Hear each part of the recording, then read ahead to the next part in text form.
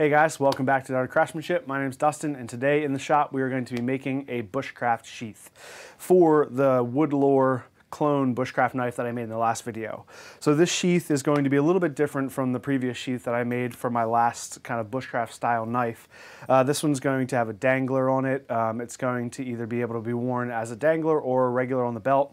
It'll also have, the bottom will be shaped a little different, so that way you can wear it and customize it and maybe tie it down to your leg different ways. So that way as you're out in the bush, camping, backpacking, that way it'll fit you and you can kind of customize it to fit and work exactly the way you want it. So the first thing I'm going to do is I'm going to make a template. So let me show you how I do that. First thing we want to do when you're making a template is just take your piece of paper and fold it in half, because we're dealing with a folded sheath, so you only have to do one side. So I'm going to take my knife and I'm going to center the spine right on the fold and maybe come in just a smidge, so the thickness of the blade. And then I'm just going to roll the knife handle over on the thickest spot of the handle. And then I can trace around my knife. And we really only have to do the one side of the knife because this is the side that we're going to have to account for on the next step when we're measuring the welt. So we're measuring out the distance where we're going to kind of incorporate the welt. Now we have to remember the leather has to come back around the thickness of the handle and come together and then have enough room to stitch it together. So I'm going to go out about 1 inch from my widest point here, which puts me just about a little over 2.5 inches. So I'm going to go ahead and mark up here at 2.5 inches. And then we'll come down to the blade and we'll mark out from the widest part of the blade 1 inch. And that puts us at just under 2.5 inches. So it's only about a 1/4 inch difference. So I'm going to go ahead and run down here and I'll make my same mark there. Now, you can see I'm not following the curve of the blade because I want to incorporate just a wider part down here that's going to have a hole in it here that'll be able to attach a lanyard to the bottom of my sheath.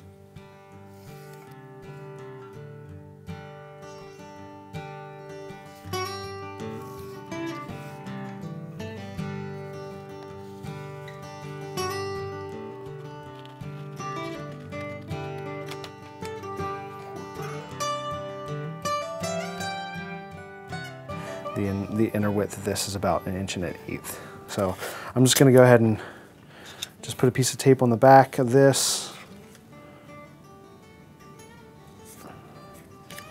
I want my handle to come up just above this rivet on top, maybe another 1/8 of an inch or so.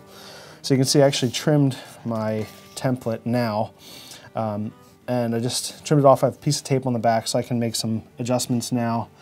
Put this where I want it, so I'll just make my adjustment until this paper template is about where I want. So again, I want it about 1/8 of an inch or so, this leather to come up. Now with this sheath, it's going to fold like this, and the belt loop is going to fold back. Now that will fit on my right hip because I'm right-handed, so I want it over here.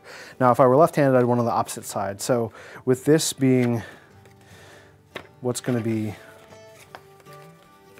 the outside here, this is the inside of my sheath. So if I'm right-handed, I want this side facing up. So I marked an R here and an L here. If I was left-handed, I'd want the opposite side, so I put my L facing up.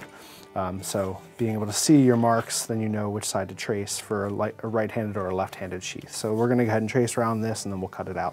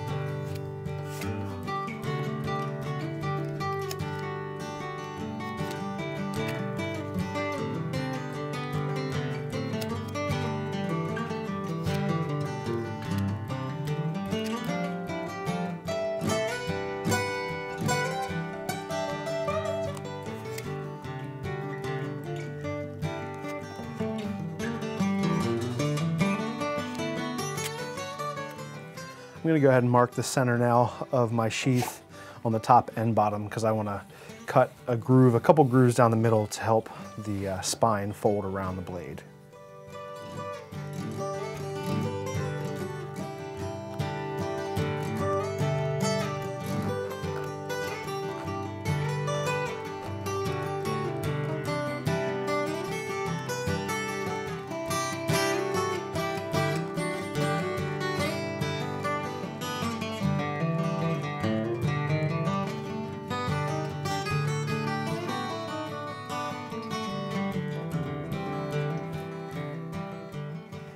I need to cut out some leather for my welt, so I'm just going to trace around the outer edge of this, and then I'll trim this off, and then trim the inner edge where my blade will rest.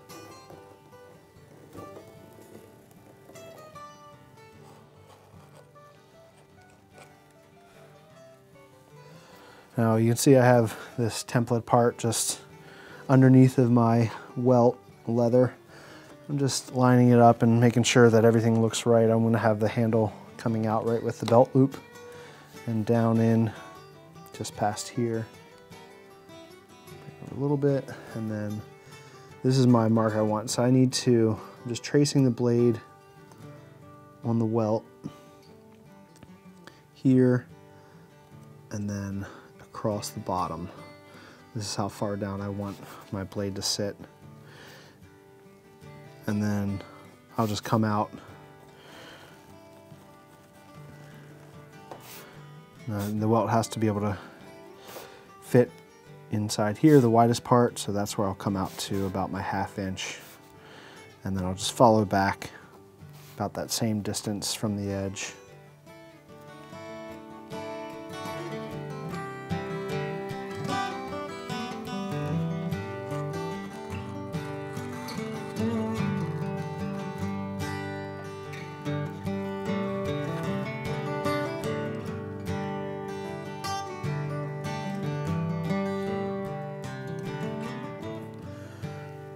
So at the bottom of your welt, you always want to trim off some. So this line here is my middle line. So right now, if I fold this, it's going to go all the way around. So I'm going to go ahead and mark and trim off about another, maybe 1/8 of an inch or so to make sure that I have a hole in the bottom of my sheath. Now that you want that there just in case you're ever in water or anything, you actually get water or any moisture inside your sheath, it'll have somewhere to escape so you don't have an actual pocket holding that water. So we'll go ahead and trim that off, and then that should account for that. Once this is glued, obviously I won't be able to see inside to see where my welt is. So to be able to know where my welt is, once I've glued everything up, to be able to do my stitch lines, because I want to do 2 rows of stitch lines, one that follows the blade and one that goes on the outer edge. And so to know where that is, I'm going to go ahead and, I'm just cutting out my paper template so I'll be able to lay it on top later and have my stitch lines. So at this point in the order of operations, I want to prepare my belt loop for stitching in the back. And to do that, I want to skive this leather down. So skiving is the word for thinning out leather. I don't have a skiving tool, but I do have a really sharp blade that I just made. So I'm going to go ahead and use this. I'm going to start maybe about 1 inch up or so, and then just taper evenly down to about half the thickness of the leather.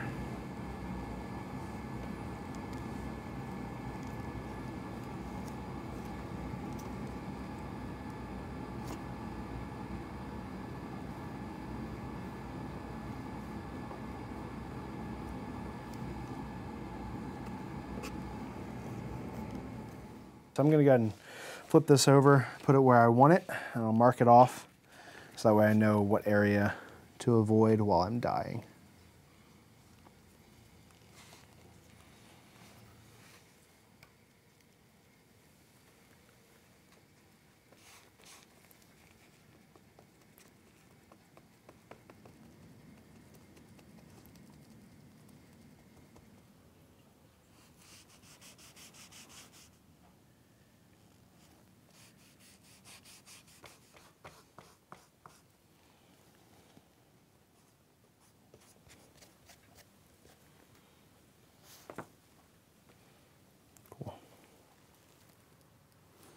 So now I'm going to cut a couple pieces of leather to be my dangler strip and my fire steel loop. So the fire steel is going to be about 1.5 inches by maybe 3 or 4 inches, enough to fold over and stitch inside along the welt. And the dangler loop will be about 10 inches or so, enough that I can fold it 3 times and put my snaps on to make the dangler.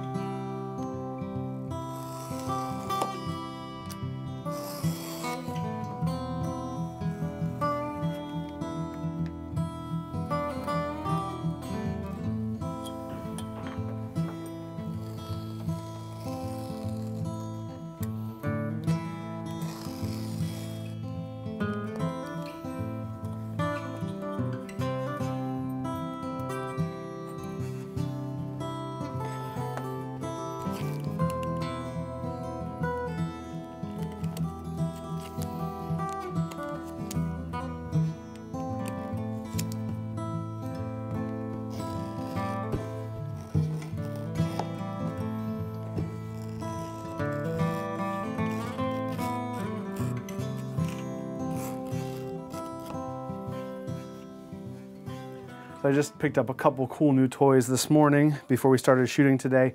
I got a new edge beveler, which you saw me just use to kind of trim the edges of each of those 2 pieces. I also picked up some dye daubers, so I'll be able to use these to apply the dye, which will be fun.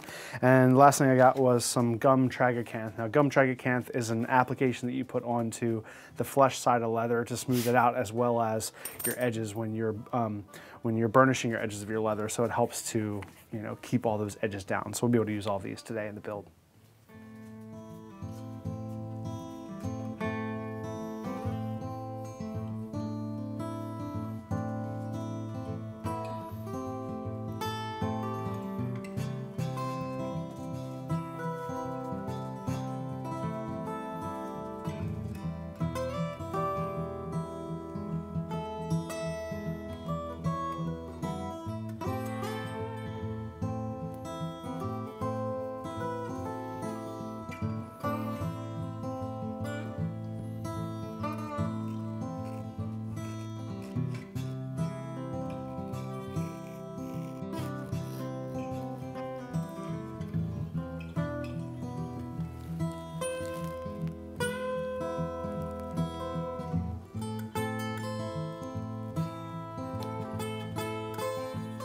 So you see, I'm just going to go ahead and dye these edges now, and I'm going to burnish the edges as well. So I'm going to use my gum tragacanth to burnish the edges and see how that works. So it'll be the first time I get to use it.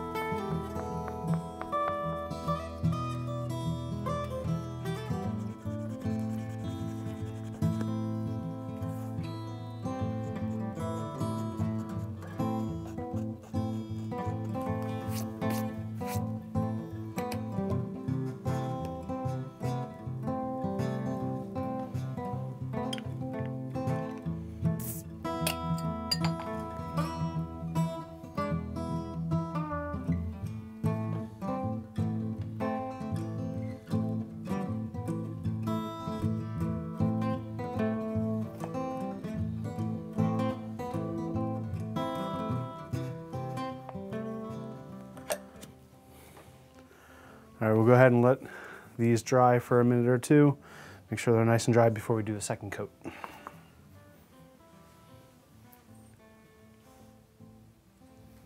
I'm going to go ahead and put my second coat on, and you can see I put my D-ring on now because I don't want to forget to put that on once I actually glue it.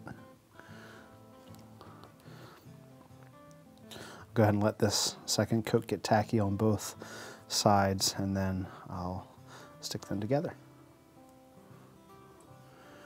Just adding a little bit of water to make this bend a little smoother.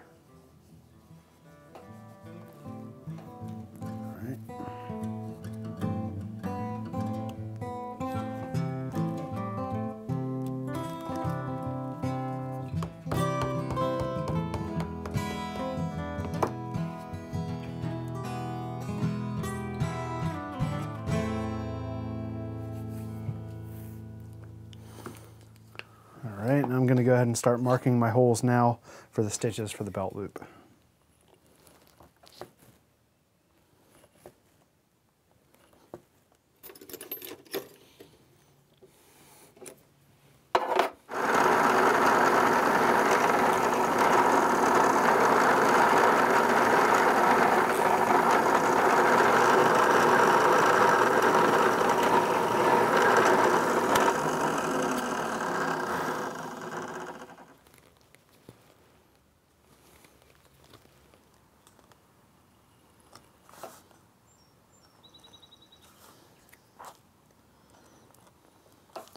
Just laying down a line. This will help the stitches and the thread to actually sit down inside the leather, which will help preserve it for longer. The way it's sitting down below a little bit, keep it from getting rubbed and worn out. I'm going to go ahead and hit that with dye again to clean up all that light leather.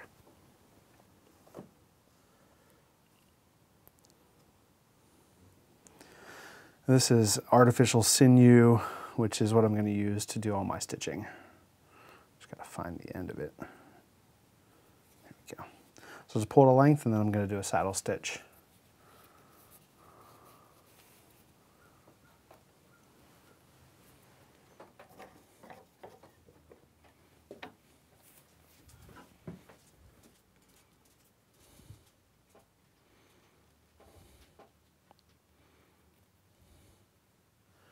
I mentioned it just a minute ago, but I'm going to do a saddle stitch. So what a saddle stitch is you have a length of cordage with a needle on both sides.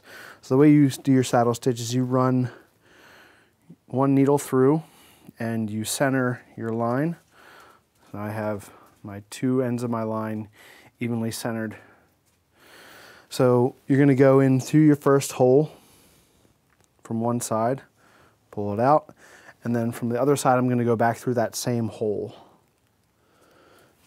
and pull it out the other side. And then I'll pull that tight. And I'll continue doing that. So what that's doing is going up and through both sides in the same hole. So that way you get an even, you get your stitches on both sides of your leather. And that's the saddle stitch. You just continue all the way around, and then we'll overlap at the end and do a few final twists before we burn it and finish it off.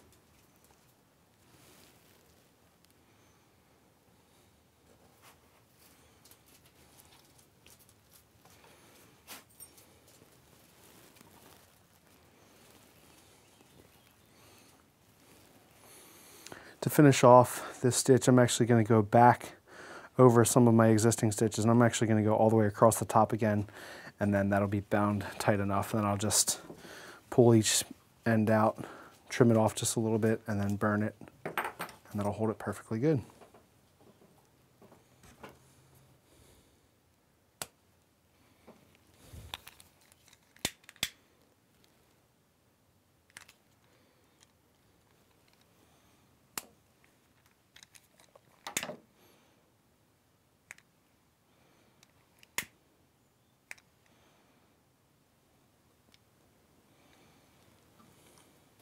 I need to leave a space for my fire steel loop.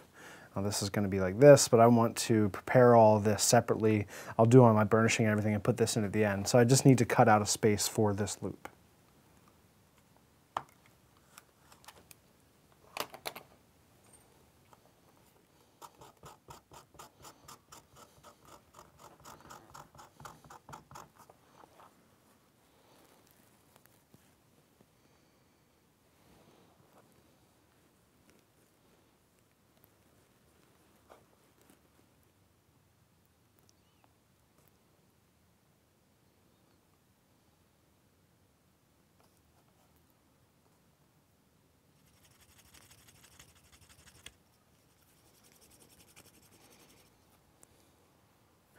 So I'm going to go ahead and wet this now, get it nice and saturated.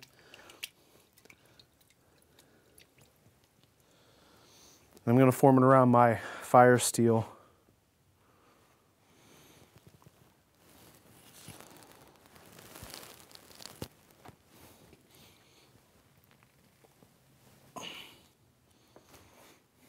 So this will squeeze the leather down and actually flatten it out more, so then it'll be closer to the size of one width of leather rather than two widths of leather, which is what I need it to be when it's inside of my welt. And this still fits in nice. That should be good.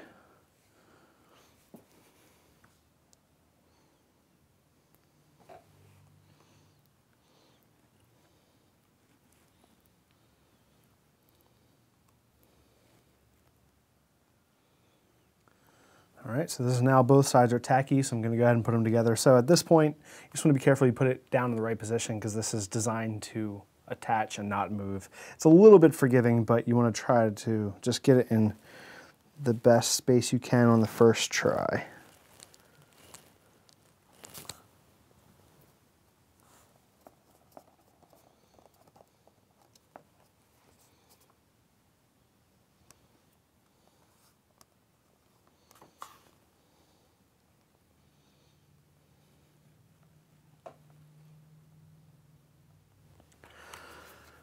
So because I just picked this up today, I wasn't really thinking about it, but I am going to use this on the inside of the leather as well. So the entire inside of the sheath, I'm going to use the gum tragacanth, and this will just help to bind all of those leather fibers together and just give it a little bit more protection on the inside, and also kind of add a little bit more barrier for dirt and oils and water as well. As it gets inside there, it will add more of a barrier. So I'm going to coat the whole inside of the sheath with the gum tragacanth and then burnish it all down.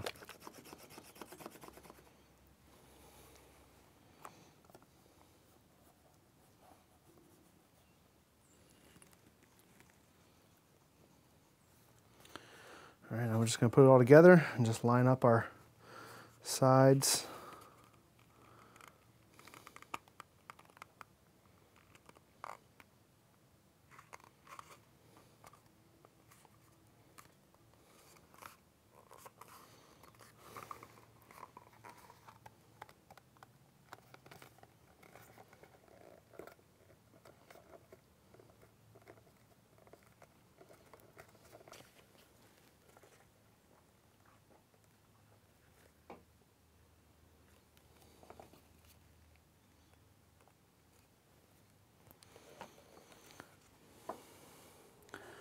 I have my belt loop now folded into 3, and I'm gonna go ahead and set where I want to put my 2 snaps. Just tap this down a little bit.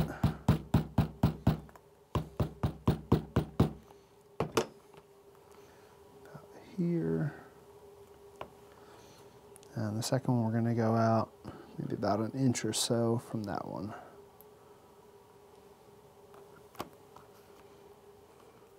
Just gonna go ahead and punch all 4 of my holes, and this is the same size as the post for my snap.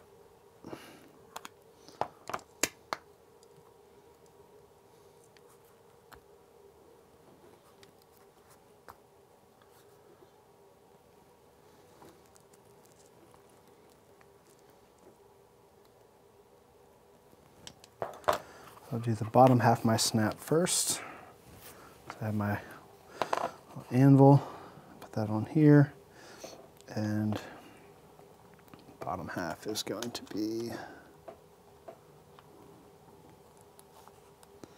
that part.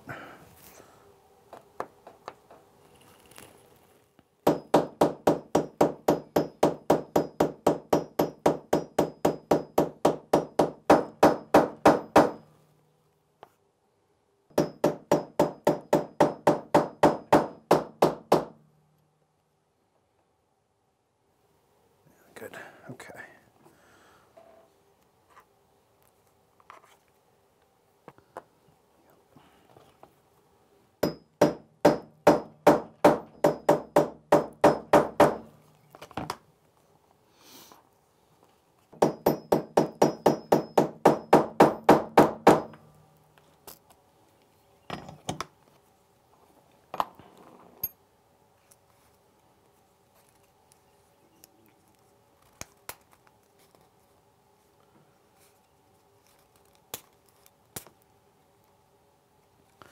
We're going to go ahead and pull off all these clamps.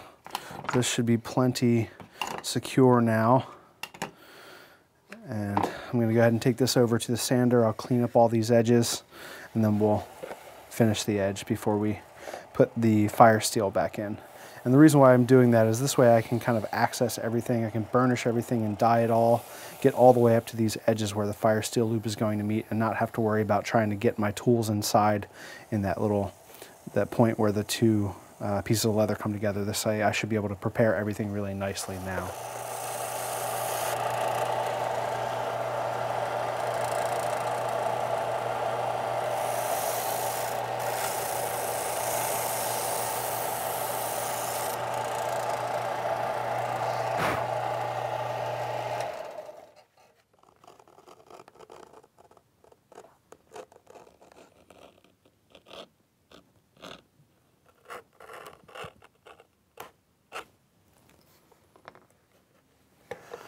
I'm going to go ahead and dye my edges now. Again, I'm still waiting to put my fire steel loop in till the end. So I'm going to dye everything and finish the edges now.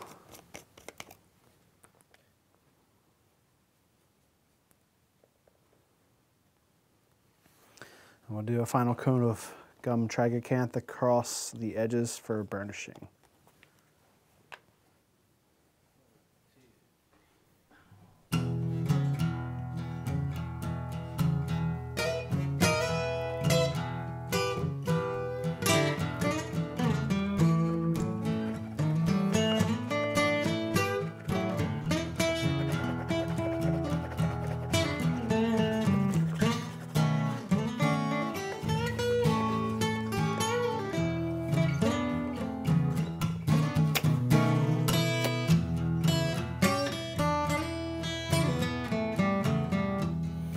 See there, now squish this leather down nice and tight. And that'll fit inside our welt really well.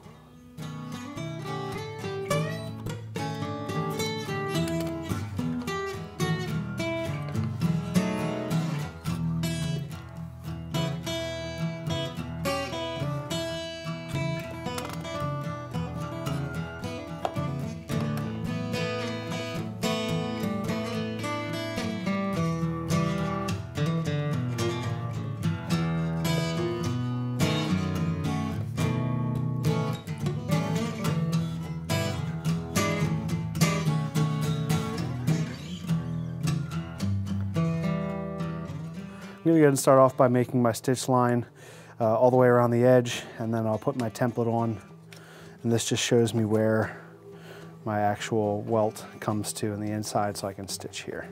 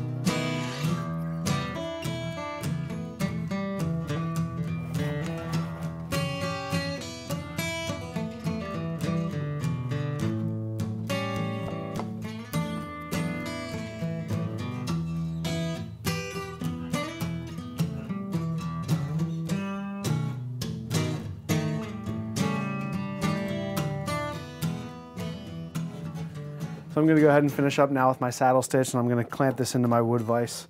I'm going to start at the top corner and work down around and then back along the curve of the blade and finish up right where the two meet. And for my artificial sinew, I'm going to cut a lot of extra line. You know, obviously if you go through, you can't add any on. So if you make yourself a round and you didn't have enough to start off with, then you're gonna have to go back, pull your stitches out and start over. So I'll give myself a lot of extra line, make sure that I have enough to go all the way through all of my stitches.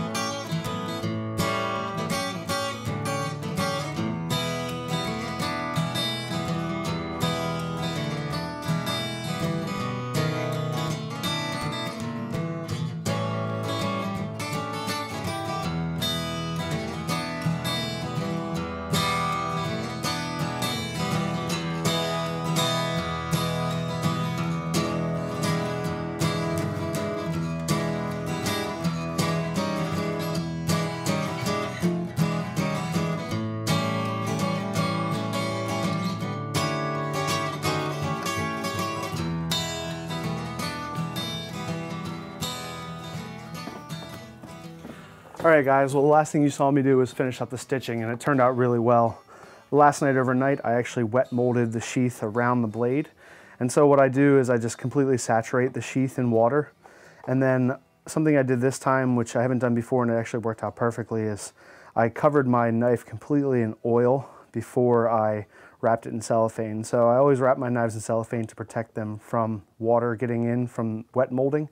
But this time I covered it in oil, wrapped it in cellophane, and put the knife in, and that just added that little bit extra security to make sure that there was no chance of water penetrating in through the cellophane and getting on my newly finished knife blade, which worked out perfectly, and this sheath formed really well, so it's fitting really nicely now around the blade.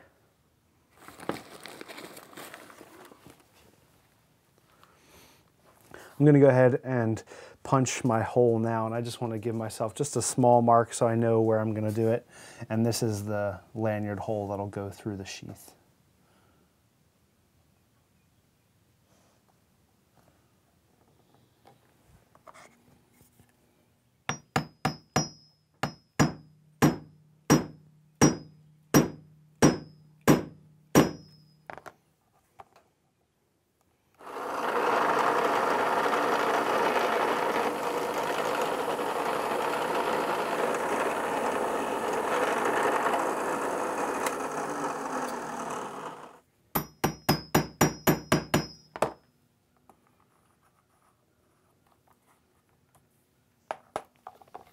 Dyes occasionally can dry out your leather a little bit, so I'm going to go ahead and soak everything, saturate everything in neat's foot oil now.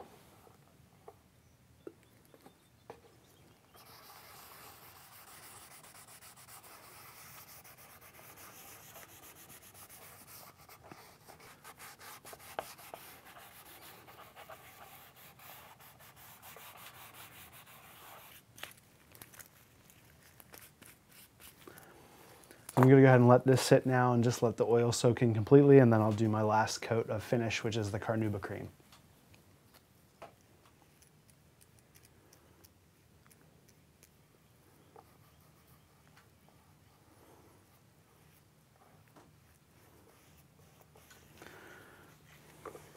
Everything nice and saturated now, so I'm going to go ahead and just let this carnauba cream dry completely, and then that'll basically leave behind that waxy coat, and I'll come back in and buff everything up and it'll look really nice.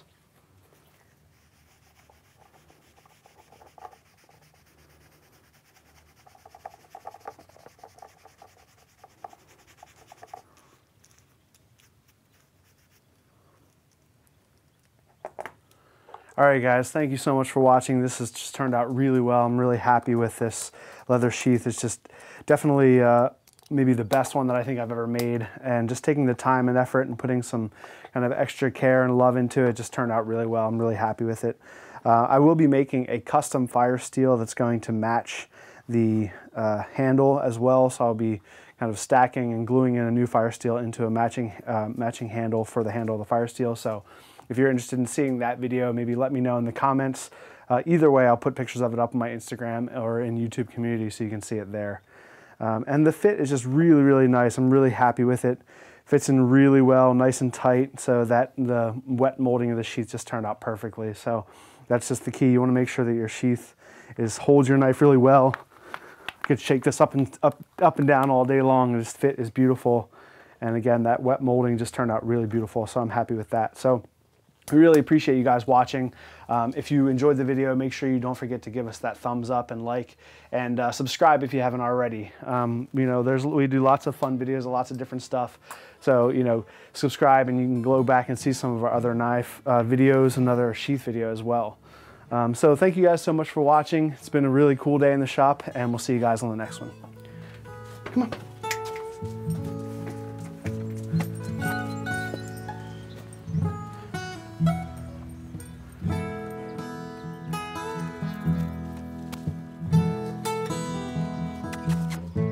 Come on.